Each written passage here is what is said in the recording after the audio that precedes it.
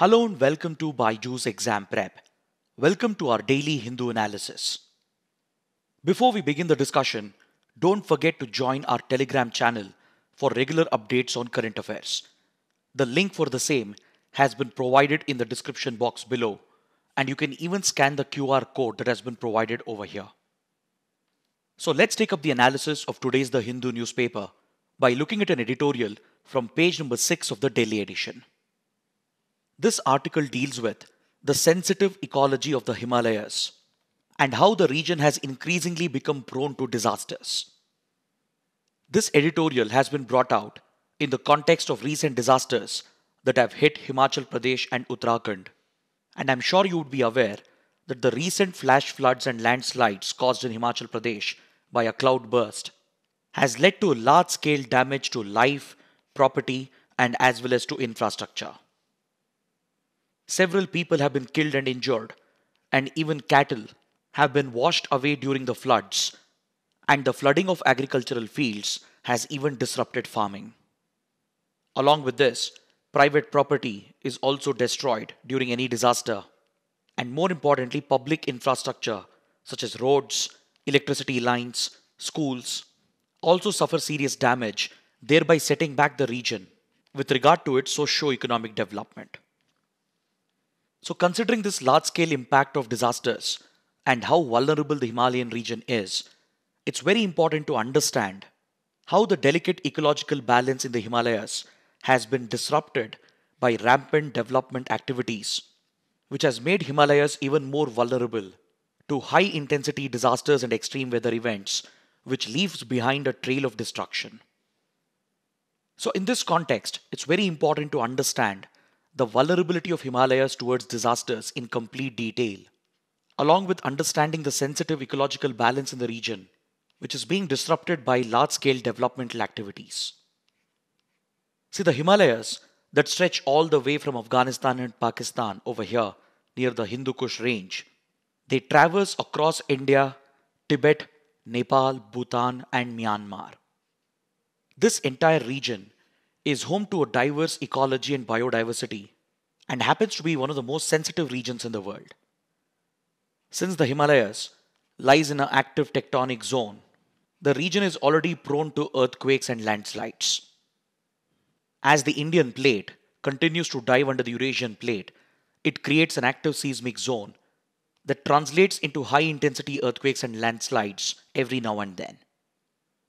Along with this, the region is home to fast-flowing rivers, which are fed throughout the year by the Himalayan glaciers, and they also receive plenty of rainfall during the monsoons. So as these fast-flowing rivers flow through deep gorges and valleys, they are bound to flood, thus leading to disasters in the downstream, along with causing secondary disasters like landslides. This sensitive ecological region is also considered as the third pole after the Arctic and the Antarctic, due to the large volumes of fresh water that is frozen in the glaciers, which are currently melting at a rapid pace due to climate change and global warming. So this long-term disruption being caused by global warming to weather patterns and climatic patterns is further increasing the frequency and amplitude of disasters in the region, because such a massive disruption to the water cycle is increasing the occurrence and intensity of extreme weather events such as flash floods, cloudburst events, and it poses a very serious risk to not just life and property in the region, but also to the sensitive ecology and biodiversity of the region.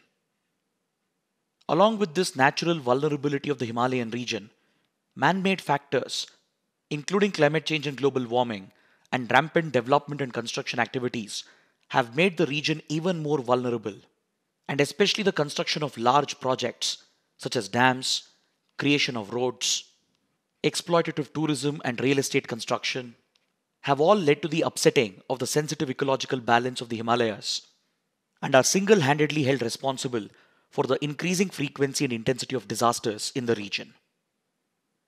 This map over here depicts how dam projects have been taken up in the region, and studies have shown that the Himalayan belt would have the highest dam intensity in the world, thus further increasing the ecological and social risks in the region. For instance, in Himachal Pradesh alone, where recent disasters were witnessed, there are around 41 hydroelectric projects, along with 76 new ones that have been planned. And such large-scale developmental and construction activities leads to permanent destabilization of the Himalayan ecology. Various studies have clearly established that the Himalayas is perhaps the world's most vulnerable region to the impact of climate change and global warming after the polar areas. And these studies have clearly established that rising temperatures have already started accelerating the melting of glaciers across the Himalayan belt, which is leading to unprecedented floods in the river basins, stretching all the way from the Indus to the Ganga to the Brahmaputra. So India, which lies right in the middle of the Himalayas, is definitely very vulnerable to the impact of these disasters. And this infographic over here depicts the vulnerability index of India's Himalayan states. All the Himalayan states, including the erstwhile state of Jammu and Kashmir, which currently has been reconstituted into the Union territories of J&K and Ladakh, they are all highly vulnerable to the impact of extreme weather events and global warming. Because these states are not just border states, but we also have active conflicts going on, accompanied with poor connectivity and infrastructure and lack of development in the region. As a result, people here don't have a secure livelihood, and this makes them all the more vulnerable to the impact of disasters. So, of course, to make the region resilient and to make the communities here resilient enough to withstand the impact of disasters, you need to bring about development, which includes infrastructure development as well. However, this infrastructure development has to be sustainable by keeping in mind the sensitive ecology of the region, because rampant and haphazard construction activities further destabilizes the region. And it is this argument which is being brought out in this editorial. See, in India, during the monsoon season, the country receives almost 75% of its annual rainfall. Basically, a majority of its rainfall is compressed into just around 4 months. So obviously, it brings a sudden and huge volume of water into its river basins. And disasters like floods are bound to happen across various drainage basins. But these natural disasters have been further amplified as a result of climate change, which has triggered extreme weather events. And the pre-existing vulnerability of the region further amplifies the impact of these disasters. That's the reason why the editorial is urging the authorities to implement a structured disaster management cycle as envisioned under India's Disaster Management Act, so that there is focus in all the phases of disaster management. This includes priority being given to pre-disaster phase, along with adequate preparation for the during disaster and post-disaster phases. In the pre-disaster phase, there should be focus on improving our early warning and forecasting systems. Because currently, even though the IMD or the Indian Meteorological Department is providing early warning forecasting services with regard to heavy rains, cloudburst events, etc., many of these assessments are not accurate enough to provide for timely evacuation of the affected areas. So as a short-term measure, India will have to improve the efficiency of its early warning and forecasting systems through better investments in science and research, as accurate and effective early warning can generate real-time alerts, which can be very precious, as this small window of opportunity could be used by the local authorities to carry out timely evacuations. Along with this, as a short to medium-term measure, the authorities at all the levels, that is at the national level, the state level, and the local level, will have to step up their preparedness to implement preventive and mitigative steps through both structural and non-structural measures. Under structural measures, physical measures will have to be taken up to shield the population against the impact of floods and landslides. And under non-structural measures, better policies will have to be implemented to identify the vulnerable zones where construction and habitation can be restricted and regulated. Then, as part of post-disaster phase, there should be focus on long-term planning in order to truly make the region resilient to withstand the impact of disasters and to help the region adapt to the impact of climate change and global warming. This will require focus on reconstruction and rehabilitation so that the affected communities can be protected, especially with regard to their livelihood and shelter. And only such measures can truly make the region resilient to the impact of these disasters. But the bottom line is that there should be a delicate balance established between development and protecting the ecology of the region. And this mandates the prioritization of sustainable development in all the developmental activities of the region. Now let's take up a column from page number 7 that deals with the topic of center-state financial relations. Before we get into the article, first let's understand a few details about center-state financial relations. See, under the Indian Constitution, from Articles 268 to 293, we have a set of provisions that define the financial relations between the center and the states. It deals with taxes levied by the union government but collected and kept by the states as defined under Article 268. Then we have Article 269 that provides for taxes levied and collected by the union but assigned to the states.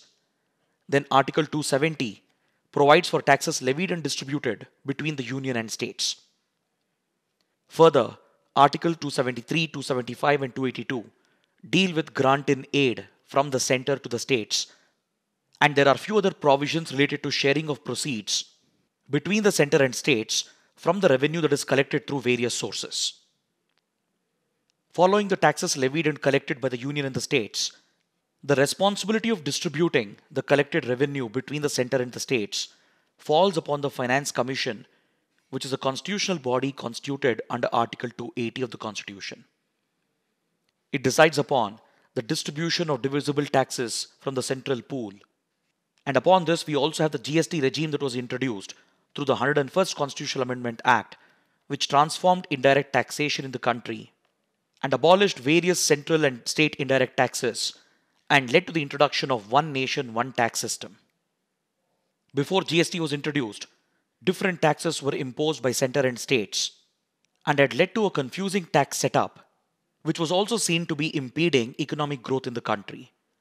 So through the landmark 101st Constitutional Amendment, GST was introduced to provide for a one nation, one tax model in indirect taxation, and the sharing of this revenue between center and states is decided by the GST Council as per the provisions of Article 279A. And to compensate for the losses that states incur for implementing GST, the center has committed to provide GST compensation for a few years. And this constitutes a brief explanation of the financial relations between the center and the states. Now this topic is in news because recently the chief ministers of various states, they appealed to the Prime Minister and the Niti Aayog regarding falling state revenue, as several states have felt that their share in the divisible pool of taxes is shrinking even though they are carrying a bigger burden of incurring expenditure for welfare programs. See, under the constitutional scheme of things, revenue generation and collection has been largely vested with the center, whereas expenditure for welfare schemes and programs has been largely placed on the states. According to the findings of the 15th Finance Commission, out of the total revenue that is collected by center and states, 62.7% of it is levied and collected by the center, whereas out of the total expenditure, 62.4% of the expenditure is incurred by states on various welfare programs. So clearly, as you can see, in the constitutional scheme of things, states incur higher expenditure, whereas the center corners most of the revenue. This is the reason why the center distributes the revenue to the states from the central pool of divisible taxes and complements states' resources in order to help the states to deal with their increased expenditure burden. But however, this distribution of revenue is not always fair for all the states, and many states often complain that they contribute more revenue, whereas they receive very little in return from the center, which places a bigger burden on developed and fast-growing states as they compensate for the slow-growing and backward states. Hence, during the recent meeting of the Niti Aayog, several chief ministers of large states, they demanded a higher share from the divisible pool of taxes, and they've also demanded the center to extend GST compensation for few more years. So this mismatch in center-state financial relations is further depicted through 4 charts over here. And as you can see in chart number 1, the union government raises more revenue and collects a large share of proceeds from the states as well, but the expenditure burden is clearly more on the states when it comes to funding welfare schemes and programs. Subsequent finance commissions, especially the 14th and 15th Finance Commission, have tried to address this imbalance by providing for higher devolution of resources to the states, but quite often the center fails to implement the devolution that is recommended. For example, the 15th Finance Commission has recommended a devolution of 41% to the states, but the actual share of devolved funds to states stands at around 30% on average, thus indicating the imbalance in center-state financial relations. The third chart over here shows how the state share in central taxes has gone down, whereas the center's share in the divisible pool of taxes has gone up over the years. The fourth chart over here shows various cess, surcharge, and other revenues and taxes collected by the center which are not devolved to the states, thereby giving the union a higher share of revenue, whereas placing a higher degree of burden with regard to expenditure on the states. So essentially, this column here is trying to highlight the complaints of few states with regard to their falling share in revenue from the central pool of divisible taxes. And hence, some of the larger states which contribute more revenue, they are demanding a higher share and they are even seeking an extension to GST compensation. Now let's look at this column from page number 6, written by M.K. Narayanan, the former National Security Advisor of India and the former Director of Intelligence Bureau. In this detailed column, he analyzes the upcoming 20th Party Congress of China, which is essentially a summit of the top leaders of the Chinese Communist Party. Now, some of you might wonder, how is this development, which refers to China's internal politics, how is it relevant for our exams? See, since China poses the greatest threat and competition for India in the coming decades, as aspiring bureaucrats and diplomats, you would be expected to have a sound understanding of China and its motivations. So in order to gain that understanding, you need to take a deeper look at China's internal politics as well, along with its history, even though it is not directly relevant for the exams, because it sets the background which is much needed to gain a deeper insight into China's thinking, which helps better understand its economic and strategic policies. As most of you know, China happens to be an authoritarian state ruled by a single party, which is the Communist Party of China or the Chinese Communist Party. The CCP forms the Chinese state, that is the PRC or the People's Republic of China, and recently the party even marked its 100th anniversary in 2021. So to understand the significance of the upcoming 20th National Congress of the CCP, you need a brief background about the history of CCP and its structure. See, the Chinese Communist Party was formed in the year 1921, and through the 1930s, it managed to organize a people-led rebellion under the leadership of Mao Zedong, who laid down the foundation of Maoism. Maoism, which is a type of left-wing extremism, provided for a radical interpretation of communism and socialism, and called for a people's war against the state. And this eventually led to the Chinese Civil War of the 1940s. At the end of the Civil War, the Maoists won the conflict and they threw out the government, that is the Republic of China, which retreated to Taiwan. And under the leadership of Mao Zedong, CCP captured power in mainland China and thus established the modern Chinese state, which we know as PRC or the People's Republic of China. Immediately after the constitution of PRC, the country started displaying territorial ambitions and expansionist tendencies, and it went on to annex Tibet, thus clearly displaying its intention to resort to aggression if needed, in order to enhance the national power of PRC.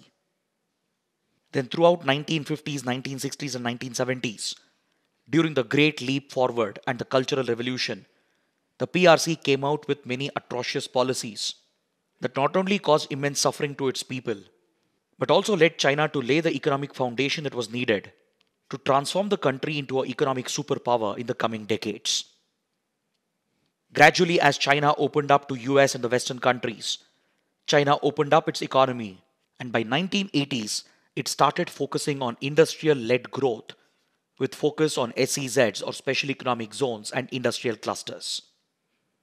Under the leadership of Deng Xiaoping, China registered tremendous growth through the 1980s which continued throughout 1990s and early 2000 as well. Within 2-3 decades, China emerged as a major global power and started consolidating its position across Asia. And as it ran into a direct competition with the Western countries and the US, China started displaying a lot of aggression across the region, along with making attempts to strengthen its hold over Tibet, Xinjiang, and Hong Kong, which have always been problematic areas for China internally. Now, over the last 1 decade, especially since 2013, China has seen the emergence of another authoritarian leader in the form of Xi Jinping, who has not only strengthened his hold over the Communist Party, but has also laid down ambitious plans for China, including the Belt and Road Initiative, to ensure China's global domination, as it directly challenges the superpower status of the United States. If you look at the Chinese Communist Party, it is organized into a hierarchical leadership, where at the bottom of the pyramid, you have around 90 million followers who serve as the ground workers and members of the party, followed by a small group of National Party Congress at the local level, that is at the provincial level, which further narrows down into a central committee of 300 odd members at the central government, and the higher reaches of the leadership is constituted by the Politburo consisting of around 25 members, and the Politburo Standing Committee, which is the equivalent of India's Union Cabinet, is led by the top 7 members of the Communist Party, and with the General Secretary of the party being the President of the country as well. These top Politburo members, they go on to head important commissions, ministries, and agencies. And at the level of the Central Committee, the Central Military Commission, which oversees the armed forces of China, including the PLA, including its Navy and Air Force, along with the armed police, comes under the direct control of the Supreme Commander, who's none other than the General Secretary and the President. It's in this context that the National Congress of CCP acquires importance for other countries like India, because any country which is deeply concerned about China will definitely monitor the developments of this National Congress. The National Congress is an event or a summit that is held once in 5 years that brings together all the top leaders of the CCP that we just discussed. And they not only lay down the future path for China and the Communist Party, but also decide on the leadership positions. And hence, the National Congress is a key event which is closely watched by many countries that are interested in China. So by the end of this year, the 20th National Congress will be held, most likely somewhere between October to November. And the biggest development that is expected is that the current General Secretary, Xi Jinping, is likely to be retained for another term, thus making him the president of PRC for another record term. This will make Xi Jinping the first president after Mao Zedong to serve the country for more than 2 consecutive terms. Because for Xi Jinping, the Communist Party has broken its own convention of retiring its leaders after the age of 68. Usually post 68 years, the top leaders of the Politburo Standing Committee, they retire and step down. And during the National Congress, the new leaders are appointed who go on to head key arms and divisions of the government. Usually during the National Congress, the future successors are also chosen, who are likely to become the General Secretary and thus the President of the country. But this time, it is unlikely to happen because Xi Jinping has cemented his position and his control over the CCP and is likely to remain the President for 1 more term. But definitely it will give an indication about China's future leaders who might potentially become successors to Xi Jinping in the coming decade. Now let's take up another important column from page number 7. This article evaluates the functioning of Anganwadi services in the country. See, Anganwadi services were launched in 1975 under the ICDS, or the Integrated Child Development Services Scheme, as a centrally sponsored scheme with specific focus on the overall development of young children, especially those under the age of 6 years, along with focus on maternal health, in order to drive up the health and education indicators of children and pregnant women. The primary focus of this centrally sponsored scheme is to improve the nutritional and health status of children in the age group of 0 to 6 years. That is, the focus is mainly on infants, and to lay the foundation for overall psychological, physical, and social development of the child. So it focuses not just on nutritional aspects and sanitation, but also focuses on healthcare aspects including immunization and also on early education of the child. The priority is to reduce the incidence of mortality, morbidity, and malnutrition, which later places a huge burden on the country. The priority is to drive down infant mortality rates and also to reduce the incidence of malnutrition, which further leads to deficiencies and sickness amongst children. Anganwadi services through Anganwadi workers under the ICDS scheme, they also try to achieve effective coordination of implementing various health and education policies of the government which are focused on child development, and also tries to enhance the capabilities of the mother to look after not just her health and nutrition, but also to look after the health and nutritional needs of her children. So it is truly a convergent program that has created dedicated institutions at the grassroots to look after supplementary nutrition, to provide referral health services, and to ensure regular health checkup of the young children and the mother, and to focus on immunization and ensure that all of them are vaccinated on time, along with prioritizing early formal education and the nutritional and health needs of the children.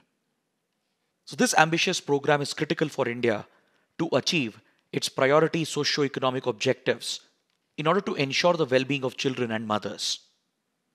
So the writers of the column carry out an assessment of the Anganwadi scheme, and they are of the opinion that even though the scheme has achieved a lot, it has not been implemented to its full potential. Hence, they are calling upon the government to make certain changes to the ICDS program and to the Anganwadi services scheme so that three areas of lacuna can be addressed. The writers are asking the government to focus on the parents as stakeholders and not just to focus on the children. Under the current scheme, the primary focus is on young children under the age of 6 years and on the mothers, but there is no recognition for the father and the parents as a couple who are eventually going to be responsible for the overall well-being of their child. Another key aspect which has been ignored under the program is the importance of language, especially when it comes to early formal education. There is a need to prioritize local vernacular languages along with English to truly enable the children to gain all the skills they need as they progress through the formal education system. And finally, there needs to be focus on people's participation, because large community participation at the local level can enable the work of Anganwadi workers to achieve greater efficiency and also to increase the reach of the program, because community involvement will bring a greater sense of responsibility and ownership at the local level, which could be critical to drive the program towards efficiency. Next, we have an important column on page number 7 that examines the current political situation in Myanmar. At the beginning of last year, that is in February 2021, Myanmar's military again captured power in the country by declaring an emergency, and it nullified democratic elections and brought back military rule in the country. Myanmar is not new to the rule of the military junta, as the country has been under military rule almost throughout 1960s until 2010.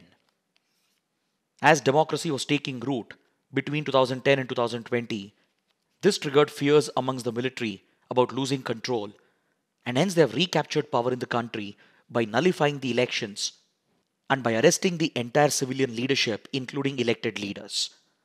Following the declaration of last year's emergency, mass protests broke out in Myanmar, led by civilians and political activists. And Myanmar has not hesitated to use maximum force against the protesters, and this has led to large-scale human rights violations over the last 1.5 years. So as the political and democratic situation deteriorated again in Myanmar, the Western countries targeted the country with their economic sanctions again, but it hasn't had the desired impact. This is where the writers argue that the key powers of the region, that is ASEAN, China and India, have the best potential to bring back stability in Myanmar by working out a reconciliation between the military and the political leaders in order to fulfill the democratic aspirations of the civilians. But in this regard, China has not shown much interest, but instead it has increased its economic engagement with Myanmar as China continues to have a strategic relationship with Myanmar's military. ASEAN has tried putting pressure on Myanmar, but it hasn't worked, So some of the ASEAN countries are considering punitive action to punish Myanmar's military. India, on the other hand, has often taken a neutral stand on issues concerning the internal matters of Myanmar, as Myanmar happens to be critical for India in order to counter China and its influence in the region. Historically, despite the internal turbulences, India has always maintained close ties with Myanmar's army. But the writers argue that India can do much more than this while protecting its interests with Myanmar's military. India could play a positive role to act as a reconciliator by working with few close friends in the ASEAN group, as India has built close ties with Southeast Asian countries under its Look East Act East policy. India could work with key ASEAN powers like Singapore, Malaysia, Indonesia, Thailand, and even Vietnam, and can put pressure on Myanmar's military to push towards reconciliation, while parallelly using the resources and the contacts in the northeast of India to provide immediate relief to Myanmar civilians. And thus, India could play a positive role in stabilizing the situation, according to the writers. Now let's take a look at the last article from page number 12. India and Iran have signed a key agreement known as the Certificates of Competency in Unlimited Voyages in order to facilitate the movement of seafarers between the two countries by using the strategic Chabahar port. This agreement that has been signed is in line with the provisions of the International Convention on Standards of Training, Certification and Watchkeeping for Seafarers of 1978. This agreement, which is in line with the International Convention, will facilitate the easy movement of seafarers who take part in maritime shipping and thus promotes trade and connectivity between the two countries. It will specifically enable the movement of seafarers between the Chabahar port and India, which has been built by India at a strategic location in the Arabian Sea. India has funded the construction of the strategic Chabahar port located over here, which faces the Strait of Hormuz, which is a choke point in the Persian Gulf. At the Chabahar port, the Shahid Beheshti terminal is operated and controlled by an Indian port company. And through this ambitious connectivity project, India's vision was to connect easily with Afghanistan and further with the resource-rich Central Asia region. Before the Taliban took over Afghanistan, India had very friendly relations with the Afghan civilian government and had invested heavily in the country. And as a part of this reconstruction efforts, India had built a strategic road connecting Zaranj with Delaram and Kabul in Afghanistan. This Indian-built road in Afghanistan almost reached the Iranian border, where India and Iran were jointly planning to build a railway line called the Chabahar Railway Line to connect with the Iranian border town of Zahedan, so that these two projects could be linked to enable a direct connection between India and Afghanistan via Iran. For this purpose, the three countries had even signed a trilateral agreement in 2017 to facilitate the movement of goods. And over the last few years, a lot of cargo had been moved between India and Afghanistan by using the Chabahar port of Iran. Even when the latest crisis happened, India delivered food aid through the Chabahar port to help out the people of Afghanistan. So the signing of this agreement between India and Iran is likely to enable the free movement of seafarers by using the Chabahar port, and this could act as a trade multiplier for the region because Chabahar port is strategically located and it could boost the economy of the entire region, including the economy of South Asia, Central Asia and the Persian Gulf. Now let's take a look at the mains practice questions. The first question: rampant development of mountain areas over the years has upset the sensitive ecological balance of the Himalayas. Illustrate the consequences with examples. The second question: the share of the state's indivisible pool of taxes is shrinking despite their carrying a higher burden of expenditure. Examine. Kindly write an answer to these questions and post your answers in the answer writing portal, for which the link has been provided in the description box below. So with this, let's conclude our discussion for today. And if you like the initiative, do let us know by sharing your comments. Don't forget to subscribe to our channel and do hit the like button on the video. Thanks for watching.